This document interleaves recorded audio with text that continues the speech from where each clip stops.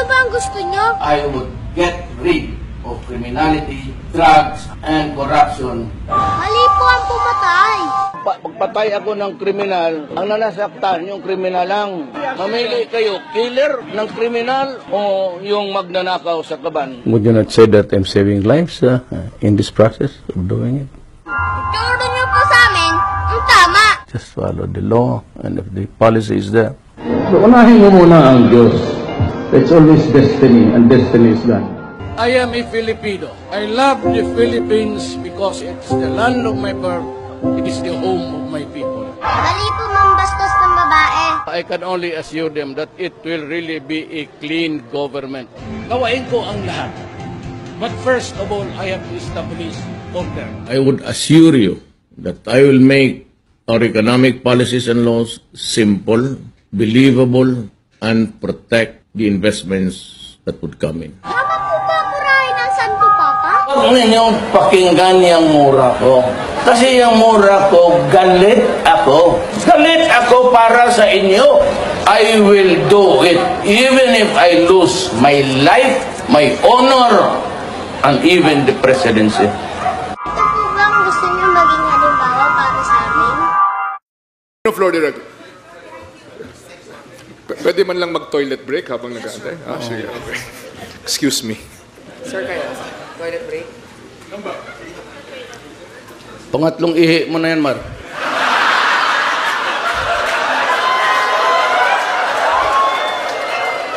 Pagka gano'n, nervyos ba niyan? You know, we honor the Dang Matuwid and yung mga continue natin ang Sus Mario Sepruhas. Pero itong mabubuhay, itong mga yawa na ito, mga buhay, marami ka talagang mura matanggap sa akin. Pero pag ako ang na-presidente, wala na. Pag ako ang presidente, disente na yan. Mr. Ambassador, I'd like to welcome you to the Philippines. And we would like to talk about the treaty that you'd like to make with us. But there are the things that I would like also to state before we continue with this meeting. Mga ganon. Anak ng... Ano yun? Teka lang. I'm taking this personally. Ano ibig sabihin? One word. If only I did not bring my wife here. Ito naman. Walang ganun, sir. One word. Delicious. Delicious. Ay, teka lang. Alam mo, hindi ko alam kung maiinsulto ko, matatawa. Bakit ko ma-insulto? Delicious. Number 2 na Hindi namang smart. Ayaw niya eh. Ayaw niya ng smart eh. Ayaw niya. Sige, biro lang to, ha? Alam naman ng Pilipinas. Number 2 na. Alam ng Pilipinas, smart ka. Hi, good morning to everybody, all the people and countrymen of the Philippines. So, what do you want to know about me? So, may question po tayo galing sa Facebook from Nayeta Leche. Tanong ko lang po, presumptive President Rodrigo Duterte, bilang presidente ng bansa, may batas na po ba kayong isusulong para malutas ang problema sa pagdami ng mga taong haters at bashers sa social media? Para kung sa akin palagay, kung ako ang tatanungin nyo, kasi wala namang kayong ibang tinatanong kundi ako, kaya ako din ang sasagot niyan. Para sa akin, para mabawasan natin yung mga heater, yan ba yung pag sa tubig yung ginagamit? Heater? Haters po, mga... Haters. Okay, kala ko yung pag nag-init ka ng tubig, heaters yung tawag doon. Sa mga haters at mga basher, para mapigilan natin ang pagdami ng mga ganyang tao sa social media, ito kung tawagin, kailangan ang mga haters, kailangan wag na kayong mag-asawa. Ganon din ang mga basher. Huwag na kayong mag-asawa para hindi kayo dumami. Kasi pag nag-asawa kayo, nagkaroon kayo ng anak, dumami yung anak nyo, yan din ang ituturo nyo. Puro galit sa mundo ang ibibigay ninyo. Hindi magiging maayos ang patakbo natin ng Pilipinas.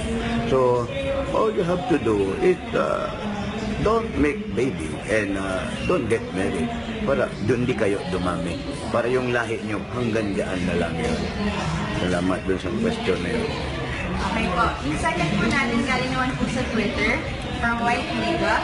Paano mo masusolusyonan ang problema sa paglago ng mga paasa sa pag-ibig? Ayan, yung paglago sa pagpaasa sa pag-ibig.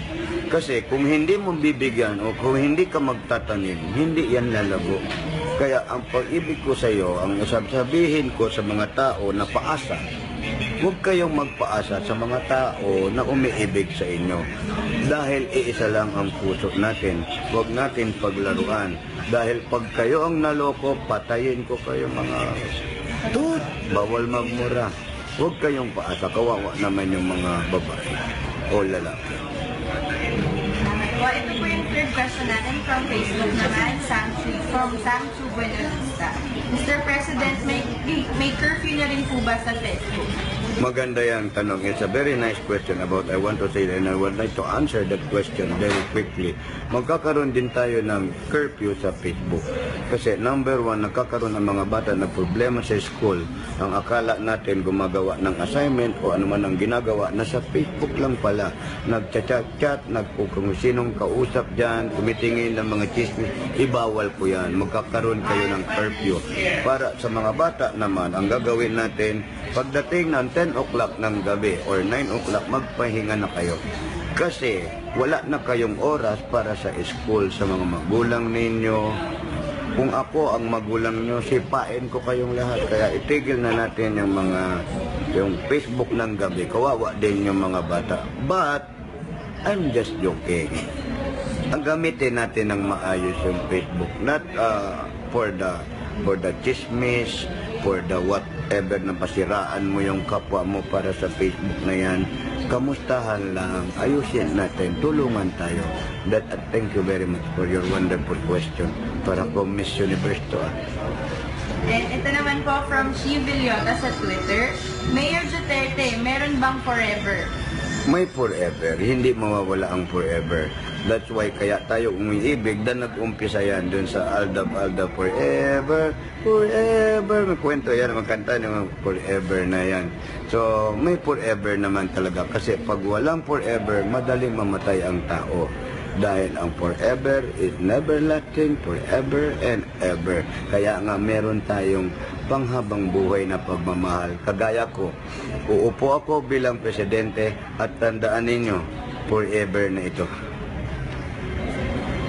Ito naman po yung last question natin from Ruby Reyes Tenyoso ng Facebook. Tanong ko lang po, sino ang mas lamang sa inyo ng kagwapuhan ni Jose Manalo? Alam nyo, hindi pag-usapan yung kagwapuhan ni Jose. Ang sa tingin ko kasi, si Jose Manalo, yung kagwapuhan niya, sakit na yan.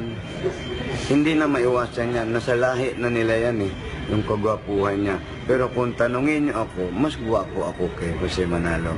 First, yung mukha ni Jose, nag-originate yan sa Davao because of the durian.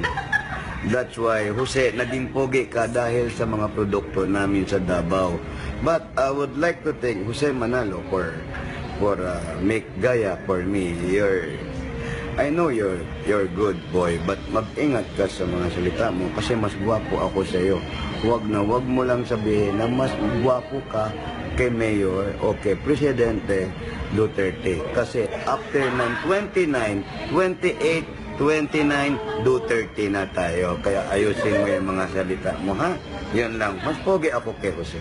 Wala na Salamat po. Thank you. God bless you all. Yes. Siyempre, yung asawa. Believe ako. Hindi po ako takot mamatay. Ang aking ay hindi pwede na basta-basta tayong mamatay ng tao na walang proseso. Ang mga mahihirap lang ang pinapatay dyan. Sinong mga malalaking tao ang pinatay mo? Sinong mga malalaking...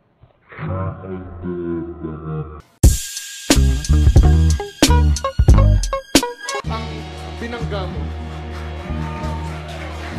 Hindi mo lang alam kasi wala kang alam talaga. It's the motherfucking Eagle Double G. Snoop Dogg! You know I'm mobbing with the D.R.E. Sino po ba dito? I'm sorry. Senator Soto. Soto. Si Tito. Si Ako ko. Medyo yung mata ko na nag-backjab ako sa laser. Pero mas gwapo ka kay Tito. Yung kalaban mo isa nandito.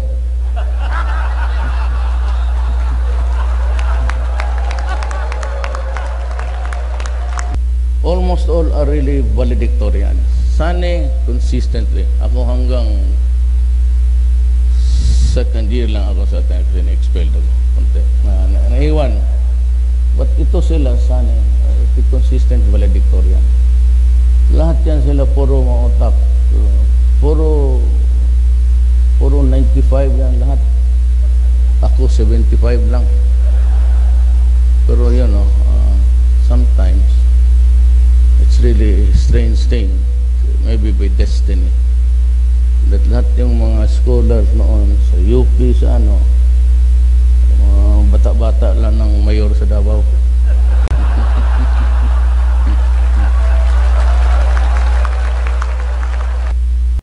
Sabi na may cancer ako, they have the papers and the x-rays and MRI.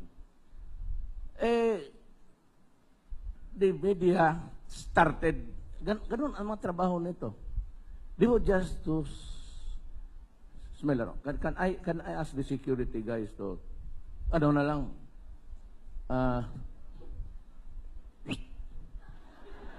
lingkod na lang mo.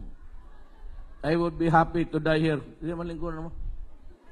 No, I've always, panghawa na mo dyan, kaya naka-block mo sa, sige na yung, umalis na kayo. Oh God. If God wants you dead right now, you'd be dead. Paski unsay imong baton, it's destiny. And that was, I said, if God wants me to be president, He will make me president. If God thinks that I have a bad mouth, deserving or undeserving of the presidency, so be it. Walang problema yan. Bakit naman nila ayaw tayong magsama sa isang kwarto? Pwede na ba? Nagtataka din ako. Ikaw ata nagsabi, huwag mong ipapasukin si Duterte dyan. Oo. Kabugahan ng gano'n. Ang bugok. Hindi sapat ang sweldo.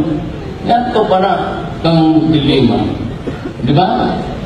Yan hinari ang buhaw. Mr. Mayor, you've overheard that one message you threatened to kill a certain Alfredo Mendoza. Napay ito. Mendoza. And what is horrible is that right after 2 days after him, he was found dead with a gunshot full of his head.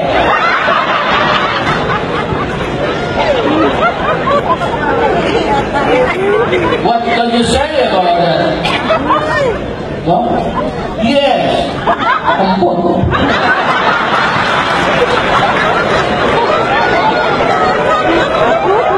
Kaya yung pagkawira, ang bukira na.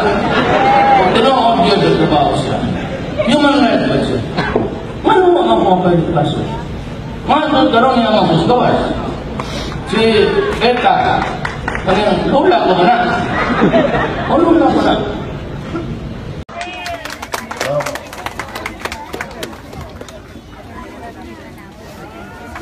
Yun,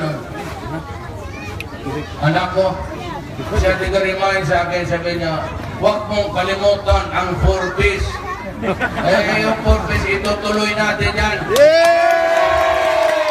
Ang masamang Peruhas, sabi niya, kung hindi raw siya manalo, yung 4Ps puputulin. Ulo, ito gagong to. Sabihin mo sa kanya. Panginoon. Harap sampak. Hinamon pa naman ako ng sampalan. Tapos suntukan, tapos barilan. Tapos minsan nakita ako sa TV, parang gumagano'n ako, nasusuka ako noon. Kasi may nadisgrasya ako sa motor, naipit yung nerve ko dito. May infection ako bronchial. Mas lalong tumaas yung intensity ng ko. Nasusuka ako noon, kaya gumagano'n ako. Sinabi ko sa mga doktor, hindi ako makapagsalita sa inyo dahil nasusuka talaga ako. Hindi nga ako umabot ng kwarto talagang. Tapos sabi ni Rojas, si Duterte, wala na. May sakit na ito, grabe. Ano pinagsasabi? Sabi ko, gago ka, sinabi na nga sa iyo na may ako. Sabi niya, hindi. Kailangan magsakit tayo ng medical certificate. Ano ito, high school? Ma-upset na, sabi ng principal, wala yung medical certificate. Sabi ko, sige, gusto mo? Maghuwad tayo. Maghuwad tayo sa publiko. Huwad na. Sabi ko, anong gusto mo? Pero siguraduhin mo, may katuli ka, ha? Bagas mo. Alam ko, pisot na.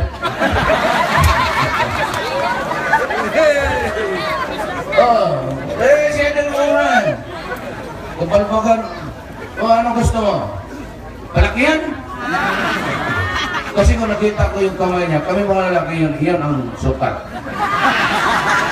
Sukat mo na lang ko. Ito, ang tanong mo na namin. Yung daliri niya, maliliit. Kita ko ba? Ano na? Hindi nakakaasar itong buang ito. Kaya inaasar ko palagi. Yung debate, sabi ko, Omar, 3 beses ka na bumalik na sa kubita, nervyos ka no? Tapos pag kumpisa na yan, report please mga natin natin na mga katira.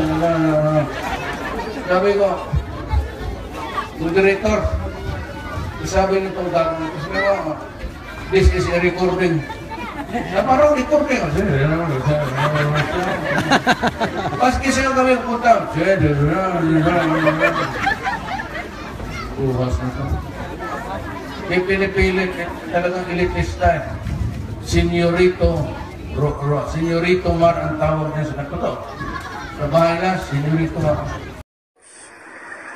Davao Boys Department. Davao del Sur. Be it known. Tingnan, ako na diploma. Be it known that Jesus Dorisa, that Jesus Rodrigo Duterte has successfully completed. Successfully completed. Secondary course, blah, blah, blah. Tapos sign, brother-elect, French-Canadian yung teacher namin doon. Na-expect ako sa Ateneo, pupunta ako doon sa labas, doon sa Davao del Sur. Brother-elect, why difference? Ang period, pareho. Dorisa kami pagka na 5 basketball na kasi ni Dorisa siya anak de library sige toon medyo tiso yan. He's really very peaceful and pareha. Ngayon nung congressman siya, ako fiscal, okay na. Tapos naging siya secretary of peace process ni Arroyo, di ba? Ako, mayor, okay lang.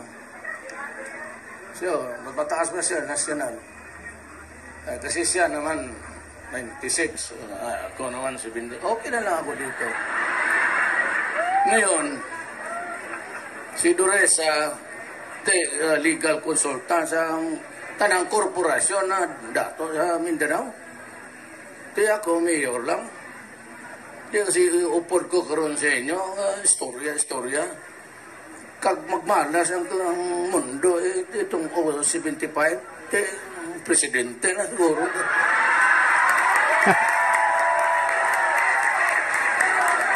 Ganito na lang. Para let us solve this. Dito muna, sinong cum laude dito? Magna cum laude, sino? Diyan, sa second. Sen ona dia na valedictorian niya, ha? Pataka ka, classmate, ate, upunto, resort, ganyan na. Isang valedictorian. Summa cum laude. Isa? Okay. Yung pumasa, below 80, 75, 78, 79. Ilan na?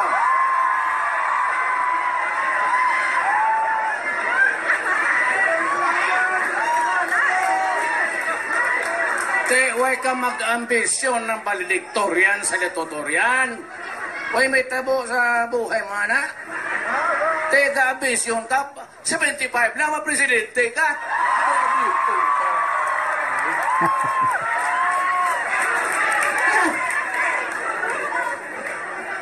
Sa Ilocano ka, simple. Ilocano, anong salita? Simple. Simple. Simple solution. Yan. O di, at least may dala ako dito ang kabutihan para mag-isip. Masyado, huwag naman dahil hindi mag-aral. Pero, Sas Maria Joseph, ang kunting inom dyan.